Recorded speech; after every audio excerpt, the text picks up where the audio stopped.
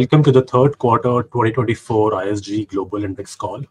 I'm Sumit Jain with CLSA, and I'd like to thank the team at ISG for their valued work on the industry and for asking us to introduce this call today.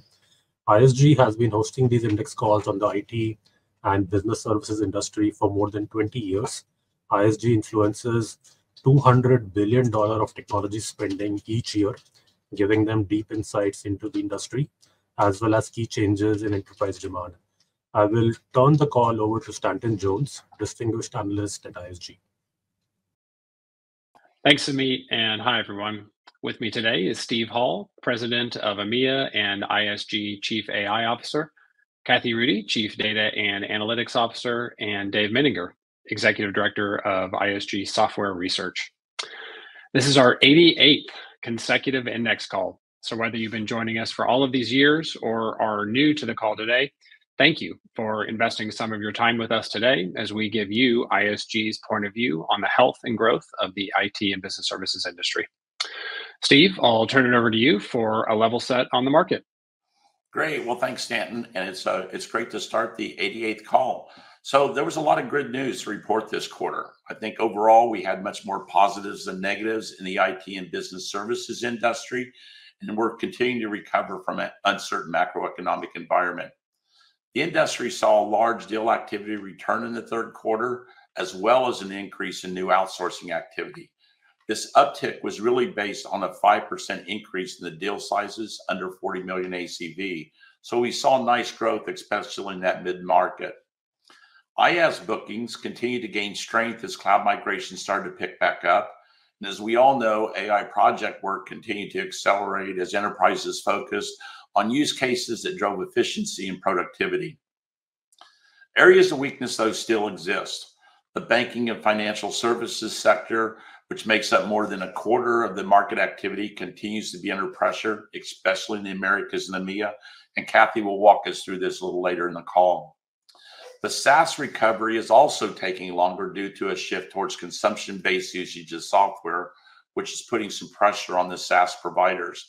Most of the Gen AI cases also aren't fully in production yet, so enterprises are in this situation where they're transitioning, integrating AI, and really being able to modernize and update their data strategies. From a macro perspective, recent rate cuts by both the Fed and the ECB have sparked optimism with the IT and business services industries for a more positive 2025. An easing rate environment will be particularly crucial for the BFSI sector. Stanton, you want to go in through a deeper dive on the global demand? Sure, thanks, Steve. So we'll start with the combined market first. And as a reminder, this is the combination of the managed services market and the as-a-service market, which we believe provides the best representation of the overall health of the IT and business services sector. So the global combined market had its best quarter ever at $26.7 billion of annual contract value, or ACV. This is only the second time ever that it surpassed $26 billion. It was also up 7% over last quarter, which is a great sign for the industry because the last several quarters have seen low single-digit quarter-over-quarter growth. As you can see here, on a year-to-date basis, the global combined market is up 8.5%. Moving on to managed services, it also had its best quarter ever. ACV of $10.9 billion was up 5% year over year. The managed services market continues to be very resilient. 15 of the last 17 quarters have seen year-over-year growth. Mega awards, or awards with $100 million or more of annual contract value, were strong in the third quarter after a pretty slow start in the first quarter.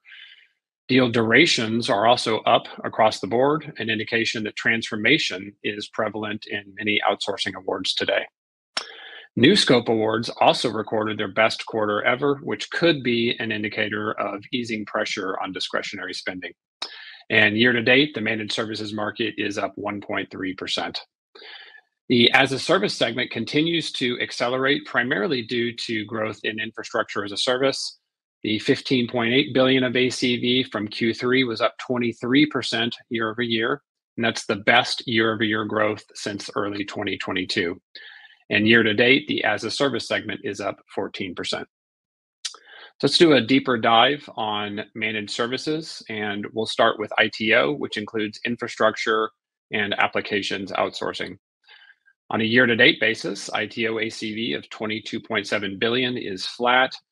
Europe and Asia were both strong here, while the Americas, the largest ITO market, saw an 8% decline compared to a year ago. From a functional perspective, applications development and maintenance, or ADM, was solid in the third quarter. ACV was up 5% year over year. However, first half weakness here means that ADM is down 6% year to date. So we've published a number of points here recently on the impact of generative AI on ADM, including a new edition of our State of Gen AI report. So we think the impact of Gen AI will be quite significant, especially in areas like coding and testing, which will have a big impact, we believe, on the overall market. So I encourage you to download the report. It's available on the ISG homepage. Another key trend we want to highlight here is the continued surge in deals bundling applications with infrastructure. Enterprises are increasingly sourcing applications and infrastructure together in support of a product-aligned operating model, and providers are also doing more deal shaping than ever. And as a result, year-to-date ACV here is up 20%. Infrastructure outsourcing that does not include applications was up 10% year to date. However, the increase here is really more reflective of a softer comparison to 2023. Okay, let's take now a look at business process outsourcing. So the BPO segment had its second best result ever through 3 quarters. ACV of 8.4 billion was up 4.5%. BPO in EMEA and Asia Pacific are both up. However, the Americas, which accounts for over half of global BPO activity, was down 5% year to date. By functional area, industry-specific BPO, which includes outsourcing services specific to industries like banking and healthcare, was up 15% year to date. Though strong, the results are still below the record-setting pace of 2022. Engineering services was up 22% year to date. The 2 billion of ACV signed here was the best result ever, and most of that growth came from the EMEA region. We continue to see a surge of engineering deals in the market and believe the segment will continue to expand. As we've discussed recently on the Index Insider, AI and automation continue to positively impact productivity in business operations, which is driving down deal sizes, especially in areas like customer experience and F&A. And we continue to see strong activity in the GBS and GCC markets, as well as organizations seek out new operating models to drive efficiencies. Okay, let's take a look at demand on a regional level. Kathy, over to you. Thanks, Dan. Let's start with the Americas. The managed services market in the Americas continues to be under pressure. The 5.2 billion generated in the quarter was down 15% year on year. This is the second consecutive quarter with fewer than 350 contract awards, a slowdown from the prior 6 quarters where the market surpassed this number. On a year-to-date basis, the Americas is down 7%. As we wrote in the Insider a few weeks ago, the lack of large deals in the BFSI sector is a major contributor to the year-to-date weakness. That said, on the ground with clients in the Americas, we're seeing growing demand for transformational sourcing, with a focus on savings gained from transformation to meet client cost optimization goals. Let's look at EMEA, which is showing more signs of recovery than the Americas. EMEA had its best quarter ever in terms of ACV and number of contracts awarded. The 4.9 billion of ACV awarded in the quarter was up 35% year on year. Deal volumes are up significantly as well, especially in the DACH region. The DACH region ACV was heavily influenced by one client that was awarded a series of mega deals over an 8-year period. When we normalized the data for these deals, EMEA was up 2% to date. ISG advised on 3 of the mega deals this quarter. In addition, we saw a mega deal in the Netherlands in the utility segment won by a consortium led by CGI and Accenture. And Accenture signed a large deal with AWS and SAP at their long-term client Sainsbury. Regionally, the UK posted its 7th consecutive $1 billion plus quarter, and the DACH segment generated $2 billion in awards, making it the best quarter ever, trailing only the 4th quarter of 2020.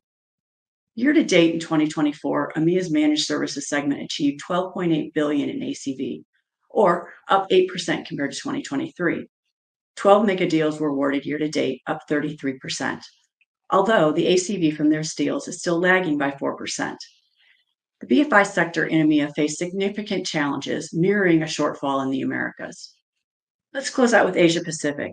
After 2 consecutive quarters of $1 billion plus in ACV, Asia's ACV normalized to $800 million during the quarter, which is up 17% year on year.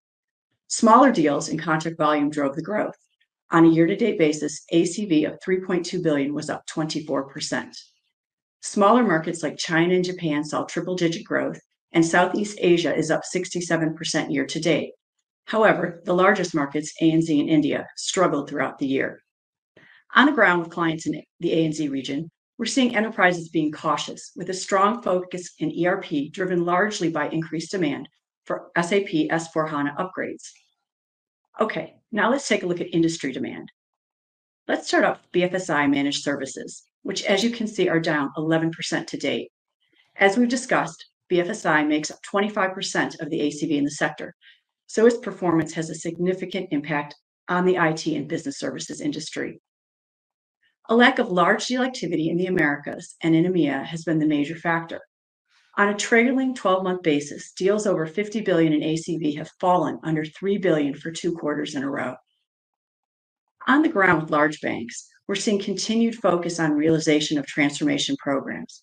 In some cases, we're seeing them scale back on new IT service awards and instead focus on extending and renewing existing agreements. We believe there's a good chance that BFSI spending will rebound in 2025 based on the Fed's most recent rate reduction. We've conducted some interesting research on the topic that we'll publish in the Index Insider in a few weeks. Keep an eye out for it. Other industries are performing quite well. Take the consumer sector, which you can see here has ACV up 13% year to date. Retail has been the main driver, with ACV up 30% year to date. It's important to remember that inflation is having a big impact on consumers, and consumer discretionary budgets continue to be under significant pressure even as inflation comes down. On the ground with our clients, we're seeing, just like the other areas, a strong focus on cost optimization as well, specifically around SAP and mainframe modernization. Additionally, BPO activity has picked up in this sector. And finally, the manufacturing sector has performed well in 2024. ACV is up 11% year to date, with much of that growth coming from the Americas, where ACV is up 28% year to date. On the ground with clients, we're seeing a continued focus on cost optimization as manufacturing firms manage through continued labor and wage pressure. We're also continuing to see a significant amount of interest in sourcing from mid-market manufacturing firms. And with that, we'll be back to Stan with an update on cloud demand. Thanks, Kathy. So let's start with infrastructure as a service. So it appears that the cloud recovery is in full swing. In the third quarter, infrastructure as a service generated $11.9 billion of ACV, which was up 30% year over year. And that's the best result for this segment of the market since the first quarter of 2022. The big 3 hyperscalers, AWS, Google, and Microsoft, make up 75% of the ACV in our infrastructure as a service segment, and they fared even better this quarter. Their ACV was up nearly 50% year over year. So we think this growth has legs because nearly 40% of enterprises plan on increasing IaaS consumption over the next 12 months. We think most of this is due to increasing cloud migrations as well as demand for AI. And the AI component is really important here because it's going to make the management of cloud infrastructure even more complex, especially in areas like model training. So this is another good sign for managed services providers. However, a word of caution here, nearly 50% of enterprises plan on consolidating their cloud managed services providers over the next 12 months. So while enterprises plan on using more cloud and more AI in the cloud, they also plan on using fewer providers to manage it.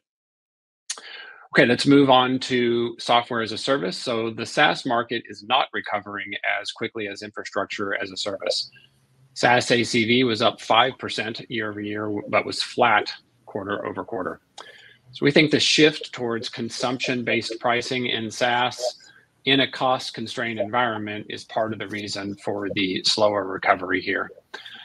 That said, the top 10 SaaS firms have performed better than the overall SaaS market. As you can see here, ACV for the top 10 is up 8% year over year. And this is a big turnaround from a year ago where the top 10 were down 4% year over year. So while new SaaS players are entering the market, large incumbents do hold a significant advantage here. They benefit from having pre-approved contracts inside of procurement and legal departments, giving them an edge as enterprises look to consolidate budgets and reduce the number of software providers they use. We do think that SaaS demand will continue to rebound, and like cloud, AI is the reason. As you'll hear from Dave here in just a minute, we're projecting spending on Gen AI to increase significantly in 2025. And of course, SaaS providers want a big chunk of that new spending, so they're rapidly adding generative AI features into their platforms. However, as we discussed last quarter, turning on these AI features is not going to be like turning on a light switch. In many cases, enterprises are going to need to modernize their business applications in order to get access to these new AI capabilities, which could mean a new upgrade cycle for the IT and business services industry in 2025. Okay, Dave, over to you for more on AI. Thanks, Stanton. It should come as no surprise that enterprises intend to increase their AI investments. Our buyer behavior research shows that spending on generative AI initiatives is anticipated to increase by 50% in 2025. We estimate that will translate into nearly 7% of IT spending by the end of 2025. What's justifying this increased spend? Enterprises expect to capture a significant share of the anticipated ROI in 2025, so a lot are banking on the successful deployment of these use cases, which tend to focus primarily on increasing efficiency and profitability in areas like customer experience, testing, and workflow. That said, very few Gen AI initiatives are in production today, only 15%. Nearly 80% are still in testing or pilot mode, and of that, around 10% are still in the evaluation phase. One of the challenges of getting these use cases into production is that most enterprises are not data ready, meaning having data that is clean, well-organized, and compliant with regulatory standards. AI is nothing without data, and data is nothing if you can't put it to use. The lack of data readiness can impede the ability to get these use cases up and running and for them to show value. As enterprises recognize this gap in their data readiness, it's leading to growth of data platforms and services to help with implementation and management of them. We see several converging trends creating the market for data platforms. The collection and management of unstructured data, which has been exacerbated by the advent of Gen AI, led to growing use of object stores and gave rise to data lakes. But relational technology is still the foundation of much of the data processing market. Consequently, demand for data warehouses also grew.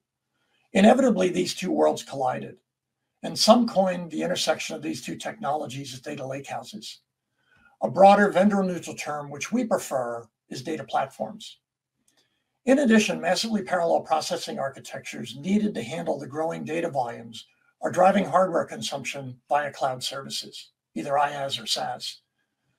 So all the major data platform vendors created cloud-based offerings.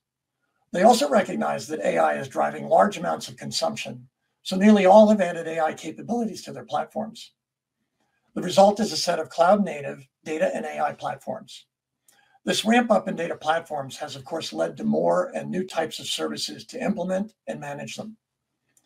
For example, in our forthcoming ISG provider lens on analytics and AI services, we've identified three primary types of data services: data science and AI services, including identifying business use cases and developing, implementing, and deploying enterprise-wide AI projects at scale; data modernization services, including assessment, modernization roadmaps, data migration services, and complying with regulations such as GDPR; and advanced BI and reporting modernization services, including integrating and implementing sophisticated BI tools to create interactive dashboards for strategic decision-making. In our view, this collection of services will likely emerge into a new tower for the services industry as each of these areas mature and as demand for AI continues to grow. Think of these areas as an emerging data tower, like we think about ADM, infrastructure, or BPO today. We're seeing this pattern on the ground with several clients today. In fact, 50% of enterprises we surveyed recently are using a service provider to support one or more of these areas, with much of these services focused on data management and analysis. The challenge for providers here is that the most common reason enterprises cite for not using a provider is that they want to build these capabilities in-house. That may be aspirational, however. As I mentioned a few quarters ago, enterprises indicate they don't have the AI talent they need, and they cite these skills as the most difficult to hire and retain. In our most recent study, more than half, 56%, reported they don't have the expertise and skills they need to adopt AI. Let's stay on the AI topic and talk about how we see it impacting provider growth. Steve, over to you. Great, thanks, Dave, and very insightful. Well, the service provider revenue from AI projects continues to increase. In Q3, we were reporting $15.2 billion of revenue on a trailing 12 months basis, which is up 42%. AI revenue is based on the service providers that report bookings or revenue on earnings calls. We now see 24 service providers reporting revenue, which provides a pretty strong base for our analysis. We've also seen two distinct categories of growth. The first, we'll call it the Super 7. These are service providers with the most AI revenue to date. And then the top 5 under 5. These are the top service providers under $5 billion of revenue. AI-related projects in these categories now account for 5% of the total revenue for SIs. While this may seem small, the growth is very promising. We think it'll still take 2 to 3 years to see a substantial revenue from pure play AI projects. The growth of AI is also covering the revenue gap in traditional services, though. In early 2023, the revenue gap due to Gen AI was minimal. But as we progress into 2024, the top 10 firms would have seen negative 1.4% revenue growth without AI. And in the past 2 quarters, that revenue growth has exceeded 600 basis points each quarter, indicating that AI is already making a significant contribution to the quarterly year-over-year growth with these providers. And that's even in the early stages of adoption. So as the AI market matures, the metrics for analysis are improving. It's allowing for clearer discussions and early leaders to really understand how AI is driving their revenue contributions, and probably more importantly, the industry-specific use cases that will carry us to the future. In 2025, we expect the focus to shift towards scaling smaller AI use cases into larger, more effective programs in many of the areas that Dave discussed earlier. So Stanton, let's take a look at that leaderboard. Thanks, Steve. As a reminder, providers are listed in alphabetical order, and positioning on this leaderboard is based on annual contract value, or ACV, signed over the past 12 months. The companies new to the leaderboard are denoted with an asterisk, and also a reminder that the regional leaderboards for the Americas, EMEA, and Asia Pacific are available on the ISG website under Research, ISG Index. Okay, let's start out with the Big 15 group. In the UK, Sainsbury's is partnering with Accenture, AWS, and SAP, as Kathy mentioned, to modernize its legacy systems. And Accenture is also expanding its partnership with Unilever, focused on boosting productivity using generative AI. Hitachi Construction Machinery chose Oracle Cloud Infrastructure, or OCI, as the platform for its business systems. And Panasonic Information Systems has also adopted OCI as the cloud database infrastructure for their in-house systems as part of its modernization efforts. In the Building 15 group, Genpact signed a deal with Aldi Retail Operations in the US and Australia, focused on technology platforms like S4HANA and ServiceNow.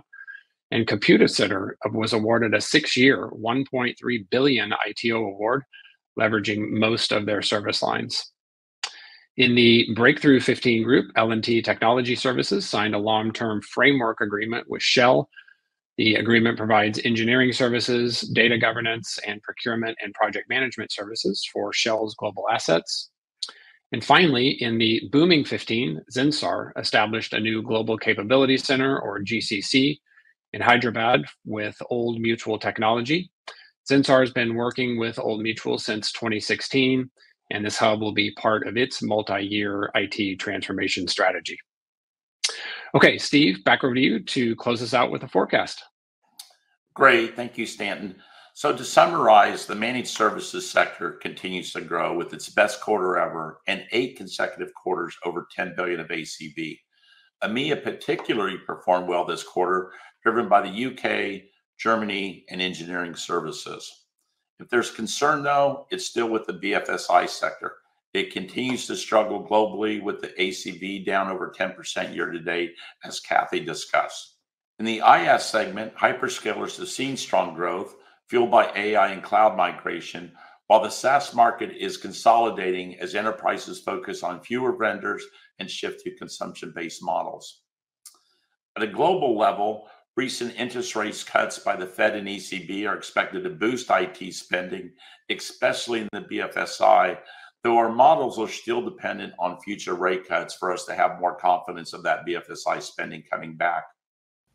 The 2024 revenue forecast remains at 14% for the as-a-service market and 2% for managed services, with stronger growth expected in 2025.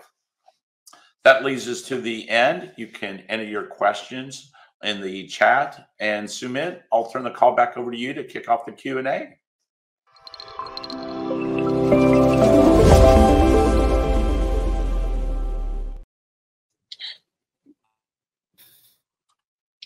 Yeah, hi. Thanks, team, for the insightful presentation. So maybe first question, around the BFSI, I think that's most discussed topic in the recent earnings calls of all the Indian IT companies. And if you look at, TCS and HCL results in the last 1 week, both have shown a recovery in that vertical with an improvement in demand commentary by almost all the other Indian IT companies as well. But that clearly doesn't match with the color what ISG has laid out, where BFSI ACV activity is still quite muted, and you are not seeing a recovery in this quarter either. So just want to understand the disconnect between these two. Yeah, absolutely. I'll take that one, Stanton. Thank you, Sumit. Great seeing you as well. I think the challenge in BFSI is still just weakness across the globe with it. So as other service providers take a look at what their impact is and what they're doing, as an overall industry, it's still, as Kathy said, down 11%. Still some big challenges that we go there. I think we are seeing signs of recovery, but as we said, I think it's really going to drive and depend on interest rates coming down a bit more. The correlation is just really high there. I think when we break down retail, capital markets, insurance, et cetera, you see little pockets. I think insurance is probably a little healthier right now than retail banking, but I do think we've got a bit of time. Hopefully, rates come down a little bit in November. We will probably start seeing a bit of growth Q1, Q2 again in the BFSI sector. I'll say, though, from a broader market standpoint, it's probably 1 to 2 quarters before it'll actually go through all the reporting, because you'll see spend turn back on, but then you'll see strategies, initiated thoughts coming through, and it'll take a couple quarters for that to wind through. Kathy, anything you want to add on that? Sorry, coming off mute. No, I think you covered it, Steve. It'll be interesting to see where the banking sector recovers and when it recovers. And I know Stanton's been really tracking that closely. Yeah, so just from a technical perspective, we talked about a little bit of this on the pre-call. Just from a technical perspective, really a lot of the pressure in BFSI has been specifically in banking and then on large deals. So we published something a couple of weeks ago. If you look at deals with 50 million of ACV or greater on a trailing 12-month basis, that's been under 3 billion for now 2 consecutive quarters in a row. So that's really where a lot of it, just from a market technicals perspective, that's where a lot of that pressure is. Large deal activity within banks, and then on the ground, as Kathy talked about, a lot of focus on realizing value inside of existing transformation programs. So that's where a lot of that pressure is coming from. And then in a couple of weeks, we'll publish something a little bit more detailed on what we think 2025 could potentially look like, depending on further rate cuts.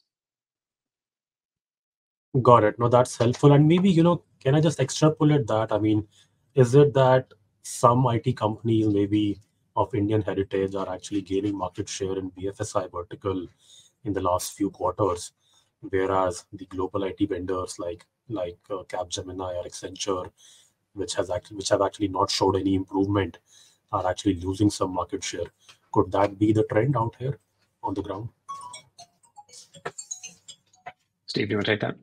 Yeah, I would say everybody's exposure to this sector submits a little bit different as we go through both their percent of the market that they have and what their overall exposure is to it, right?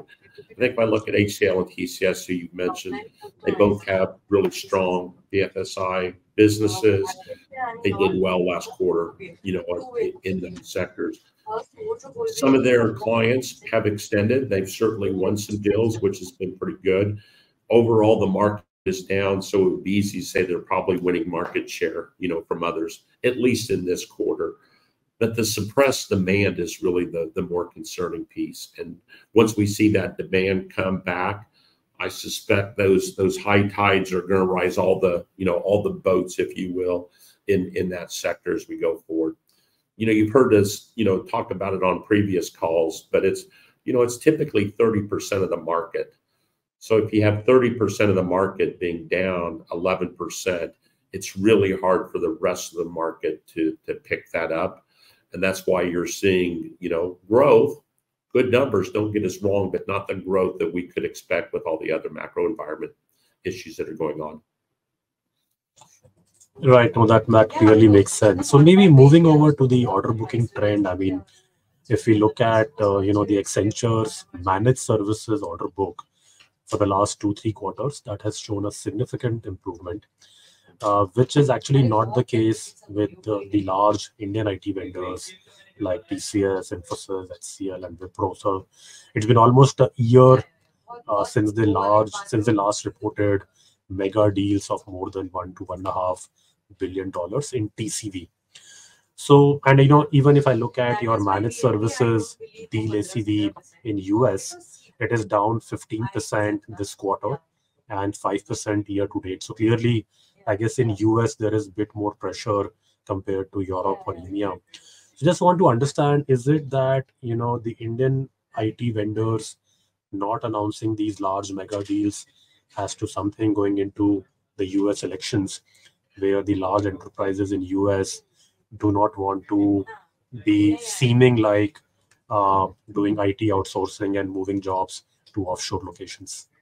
That's a brilliant question, because this goes on to the political motivations are announcing or not announcing deals. I would say in general, we're very confident with the data that we have. And, we've got a very broad view of the market from multiple data sources and deals, both that we advise or announce, unannounced, et cetera. So I don't think that's suppressing the market.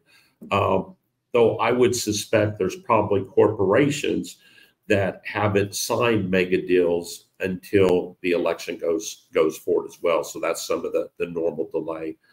I think, again, if you look at the overall market, and I did some analysis on the mega deals, we always look at mega deals in this market, really more for bragging rights, quite frankly, than anything. When you look at the impact on mega deals over the overall market, they've really gone down tremendously in their impact. The early days, let's take the period sort of 2004 to 2014, mega deals accounted for up to 25% of the total market award. Today, they're sort of almost under 10. Call it 9 to 12% is really where they're at. So the impact of mega deals aren't as high. But man, it's fun to be on the cover saying you signed a new $1 billion deal with whomever, right? And so there's some bragging rights for all of us as we go through that. Same way there's bragging rights for ISG on the number of mega deals that we advised on. I think we did a little over 30 or 40% of the mega deals that were advised in this quarter.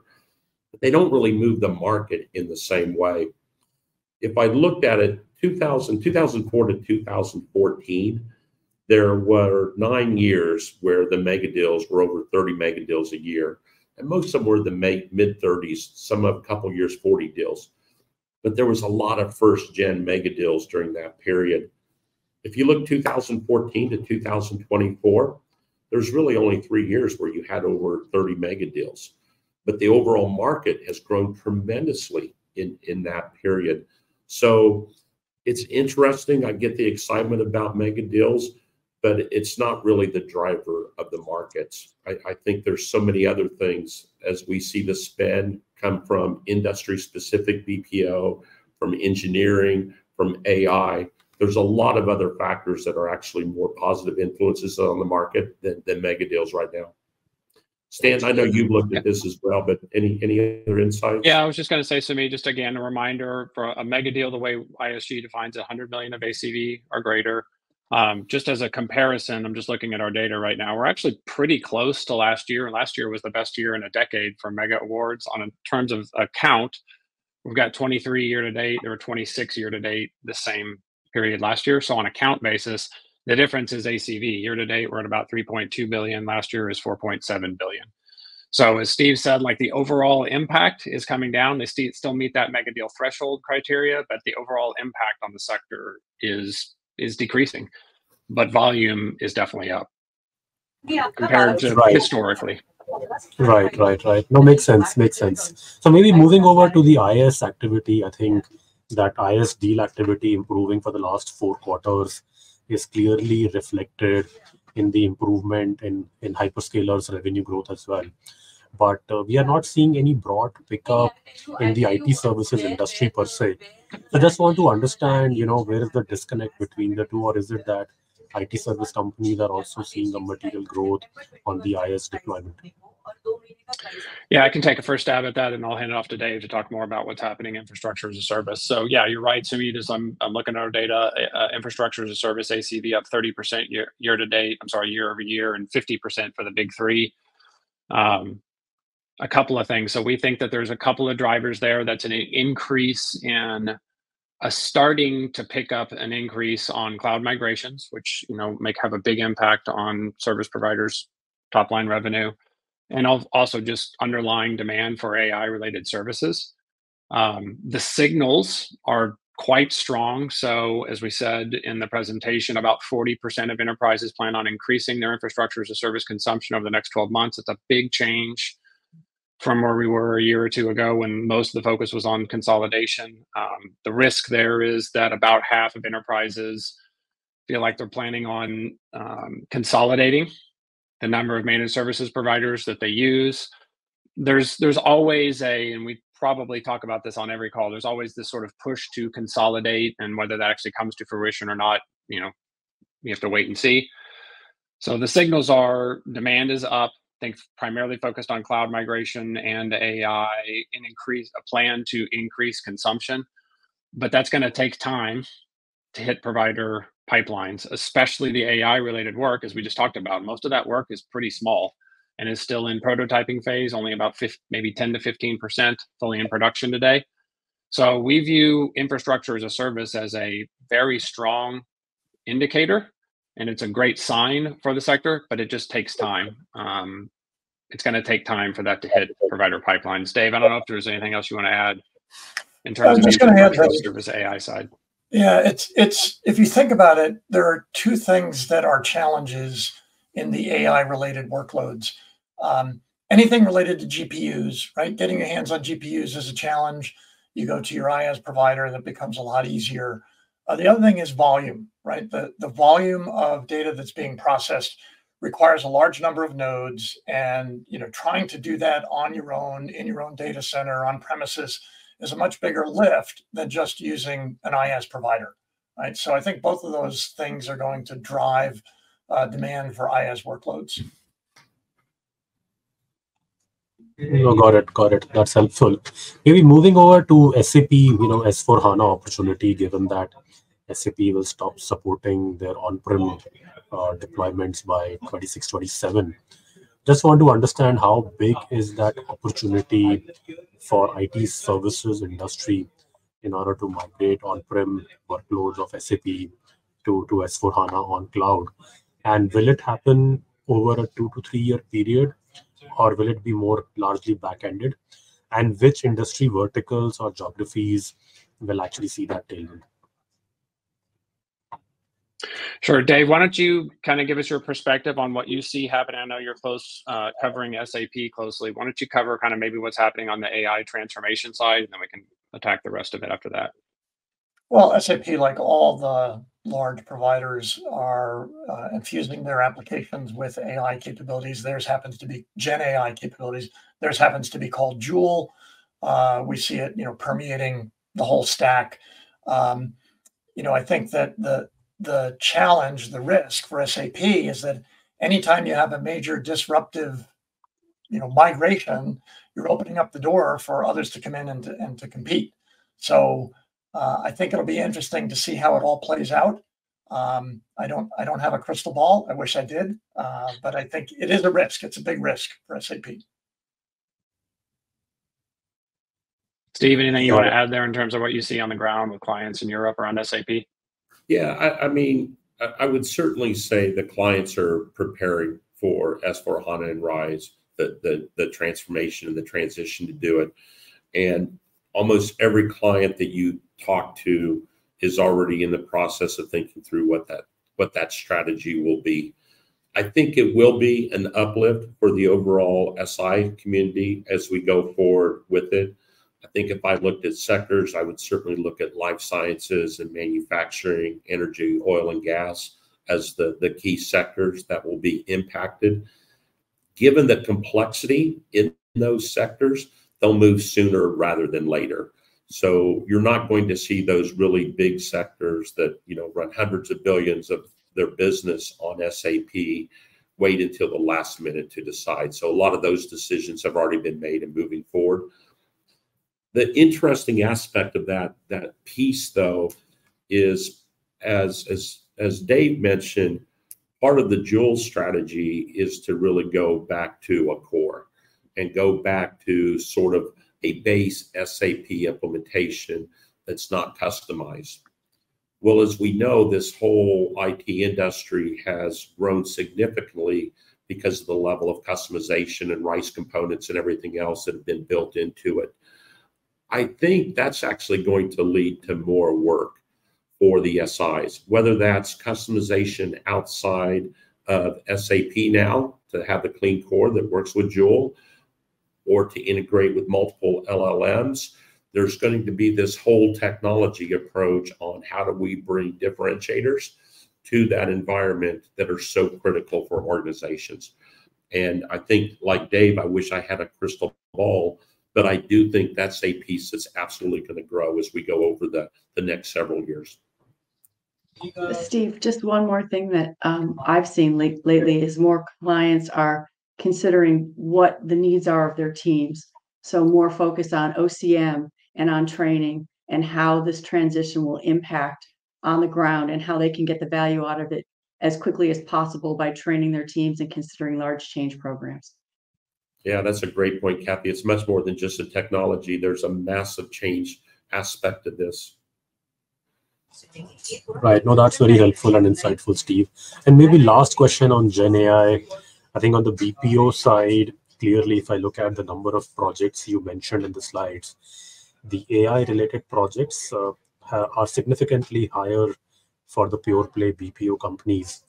And we have seen some of the BPO companies of late have given a positive commentary about their pricing and profitability after incorporating these Gen AI technology and delivering on these Gen AI projects. So clearly that is proving to be revenue additive, at least for the BPO companies. And I guess somewhere on the call you mentioned that Gen AI will be revenue accretive for SIs as well. So just if you can give us some insight as to how do you think that equation panning out over the next 2 to 3 years? Yeah, absolutely. The data is pretty impressive here. And one of the reasons why this call is so important is it really takes sort of a fact-based approach that looks at what we see in the market and sort of what we hear, the sentiment analysis and everything else. And I think the AI piece is a great example of that. So the AI piece, what we hear from a sentiment oftentimes is they're not scaling yet. There's a lot of things in pilot.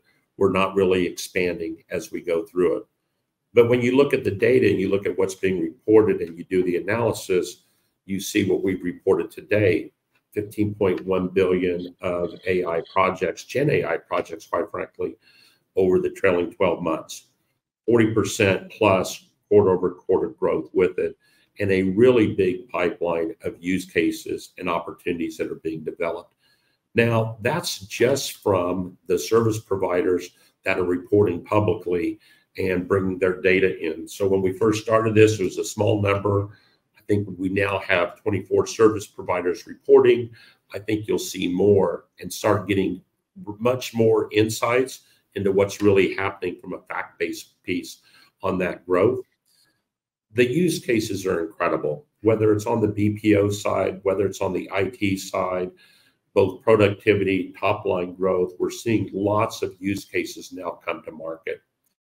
At the same time, though, we do have concerns in different environments. You know, I spend the majority of my life in Europe, in the UK. You've got the EU AI Act. You've got a lot of regulatory questions and legislative questions that are probably suppressing adoption right now just until they get sorted. But that doesn't mean there's not a lot of interest in what can happen and pushing the right pieces. I think in the US, where we're seeing a lot of the use cases right now, there's a lot of exploration, and there's certainly a lot of things that are going to market. So I would, I'm pretty bullish on 2025. And I think like most analysts in this space, we see really strong growth kicking in by 2026, which, 4 quarters, and we're already seeing this level of growth. So it's pretty impressive. And Sumi, I'll add to that on a couple of things on the BPO pure play. I think several of them have done a really good job of taking their data and analytics practices, for example, right, and using that as a springboard to take advantage of these AI related opportunities, because there has been a lot of work happening here where, for example, BPO firms tend to deal with a lot of data, and then using that data to understand a process, really mine that process, understand where those efficiencies or where those lack of efficiencies are. And I think this kind of folds into the discussion that Dave talked about of these emerging set of services around data integration, data modernization, right? Circling around a data platform. So I think several BPO firms have a pretty unique opportunity here to really kind of tap into what's happening in the market right now, where generative AI is obviously a world-changing technology, but it's also driving more interest in technology we've already had around predictive AI. So I think the BPO firms are kind of uniquely positioned to take advantage of that. But then it's also important to remember on the delivery side, BPO firms, like other IT services firms, they've been using workflow, labor arbitrage, RPA, predictive AI, these tools for years now to drive productivity into their offerings. So in terms of the delivery, I think it's important to think of generative AI as yet another tool that they're putting into their toolkit to drive productivity in their offerings. So in terms of their delivery, I don't view it as a competitive differentiator. It's now a required tool to deliver on the productivity that they need to deliver on. But then they're also transferring that to the top line growth and the opportunity it's creating for them to help their clients modernize and integrate their data to go scale these Gen AI use cases. We got it. That's very helpful. I think that's all questions I have. Thanks a lot, team, for giving us this opportunity. And back to you, Stan. Okay. Thanks, Amit. Okay, we've got about 10 minutes left and a bunch of questions in the queue. So let's start getting through some of these. Kathy, I'm going to come to you first. We've got a question around any early budget indicators for next year, any early indications on 2025 IT budgets. Okay. Think about that a little bit. I think we see people being cautiously optimistic that 2025 will see a loosening, obviously, in some spending. What we have seen in 2024 is that there's not a lot of new spend in some areas, but it's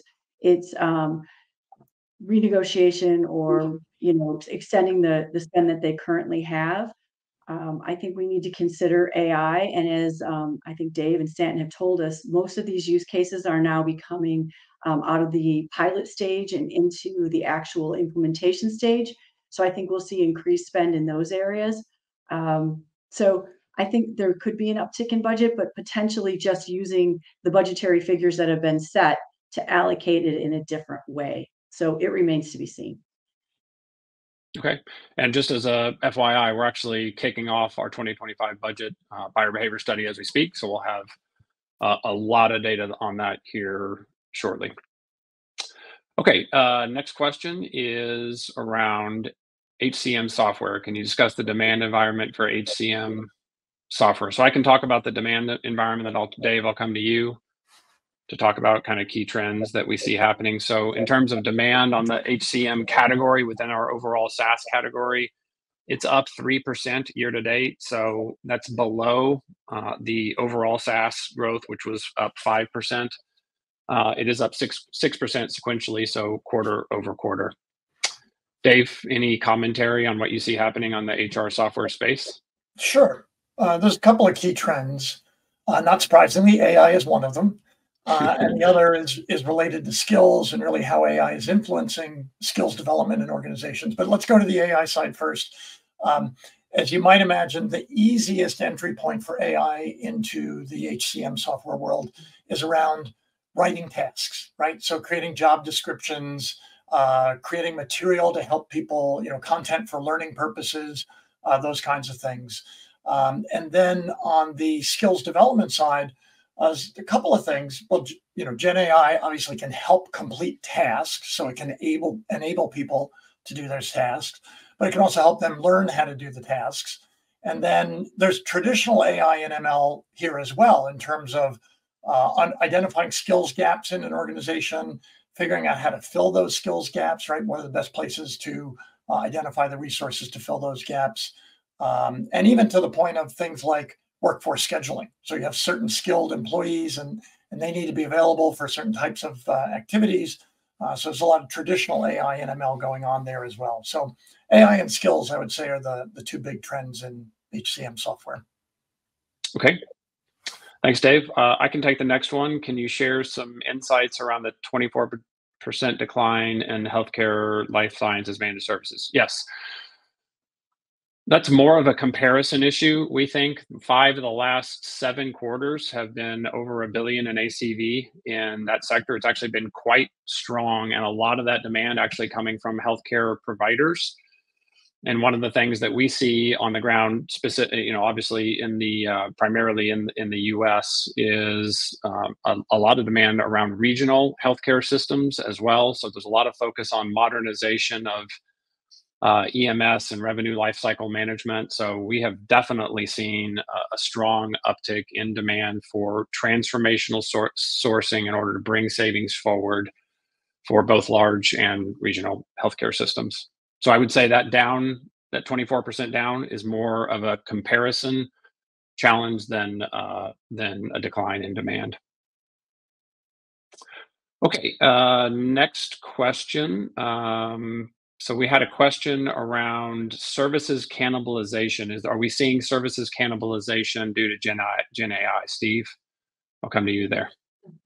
Yeah, I would say not right now. It's interesting because we probably spend 95% of every discussion talking about AI and the impact of Gen AI, and it's only 5% of the market right now, though it's growing at 40%, and I think we're all very excited by it, right? The other 95% of the market is actually still growing in capabilities. I think what we're seeing on the Gen AI side is a tremendous amount of promise and capabilities around productivity improvement. Stan, as you know, we wrote a series of white papers on software. We've got a series of white papers on IT ops. We just came out with our State of Gen AI research piece, all of which showed tremendous productivity. And that's starting to hit the market. But I don't think it's cannibalizing work yet for SIs. As a matter of fact, when I look at what we just talked about with Sumit for S/4HANA and those capabilities, that's a big uptick in the market. When I look at the capabilities around data towers and new services associated with enabling Gen AI, that's a new capability. So I think I see more offsets that are going to continue to grow the market than I do cannibalization driven by the productivity. So in overall, I think it's easy to look at that. And by 2030, we'll probably have a discussion about all the new growth areas and not even concern ourselves to what we were doing in 2024 or 2025 in the heyday of managed services, if you will. Okay, thanks, Steve. Kathy, I'll come to you next. There's a question around pricing. So, and I think the question is any changes or differences in pricing versus large versus mid-sized deals? So for pricing, what we've seen a lot in the market increasingly is service providers are putting together pricing centers of excellence. And these centers of excellence really look at what the current market is for all types of deals, mid-sized, large deals, and are working to really drive competitiveness on one hand, but value on the other. I was talking to some service providers where they said they provide what the details or scope is to the pricing center of excellence, and they put together the pricing and turn it back over to the team on the ground. And then they work together to figure out the best value for the pricing. So I don't think there's any difference between mid-size and large deals. I think they're being competitive in how they're putting pricing together. And these pricing centers of excellence, I really think, are helping providers hone in on what the market will bear at any given time and giving them an advantage. Okay. All right, we've got time for one more question. So Dave, we of course have to close it out with another AI question. So the question is around, you've talked a lot about generative AI. Yes, we have. What's happening with traditional AI and ML? So I think we've shared previously that about 50% of the spend is still on traditional AI and ML. So yes, generative AI is getting all the attention. It's certainly growing. From a zero base, it's grown very rapidly. But 50% of the spend is still on good old-fashioned AI and ML, we like to say. I mentioned a couple examples in the HCM software category, right? But there are problems that Gen AI doesn't solve.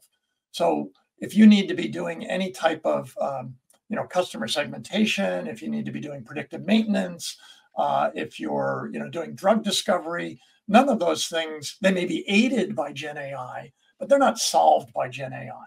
So we do still see that as a significant part of the market. And the software vendors all have those capabilities. Even NVIDIA has put out a whole software platform based around traditional AI capabilities as well as Gen AI. All the data platform vendors are doing the same things. So traditional AI is not going away. It's still there, and it still has an important role to play, probably delivering more value in specific use cases. Maybe not, in aggregate, Gen AI may be lots of little contributions, but AI and traditional AI and ML are big, valuable activities. Okay. Thanks, Dave. Okay, we're going to go ahead and close out the call. Sumeet, a big thanks to you and to your team for hosting the call today. So as a reminder, you can access a copy of the slides and the regional leaderboards on the ISG website. Thank you very much for your time today, and we'll see you on the fourth quarter 2024 call on January 16th.